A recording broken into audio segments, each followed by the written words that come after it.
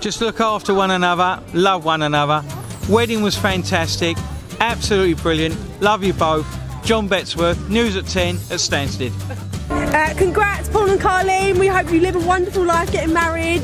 Yeah, you two look absolutely stunning today. Quality day so far. Tonight's going to be unreal.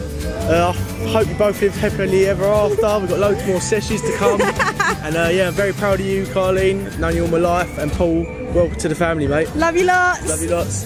Firstly, welcome to the Wybrow family, Kirsty. And any advice I'd give, so I'd say don't let the sun go down on anger, but since you neither of you have much anger, that's probably inappropriate advice. Just keep talking to each other, because when the silence comes, that's when problems start. So I know you'll love each other forever and look after each other forever, and I hope you have a wonderfully happy life. I've just become the proudest man in the world today. I've just given my daughter away. She's married a great man, and I think they'll live a long and happy, loving life with young Tom. So Graham, 2 rules of marriage. 1, the wife is always right. 2, if you think you're right, read rule number 1 again.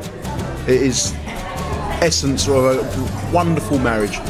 Great wedding, great day, great family. I had something in my eye during the speeches, but I think I flushed it out. You're an amazing couple, love you loads. Peace out, Rabbit. Then, why don't the pair of you have a wonderful life together, and I'm looking forward to being a granddad. Bye. Yeah, it's an amazing day. Thank you so much for having us here and being part of it, and being part of your life, and seeing the little man grow up. And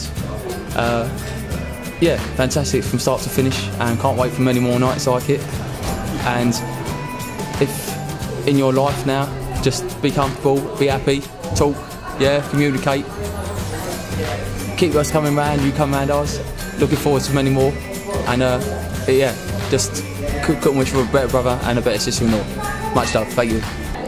Hello, Laura and Graham. My piece of wedding and marriage advice would be never go to bed on an argument, which I'm sure a lot of people have said because it's a pretty standard thing, right? But I would say always give your husband or your wife a cuddle every day, because it's the moment you stop being physical and not in a rude way with your partner, then the love starts to go. So always have a cuddle every day. And it doesn't have to be rude. It can be rude, but it doesn't have to be rude. Only you can make this change in me. Only you. Oh, you are my destiny.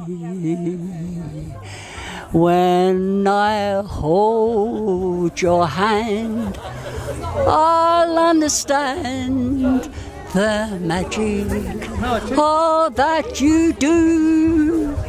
You're my dream come true, my one and only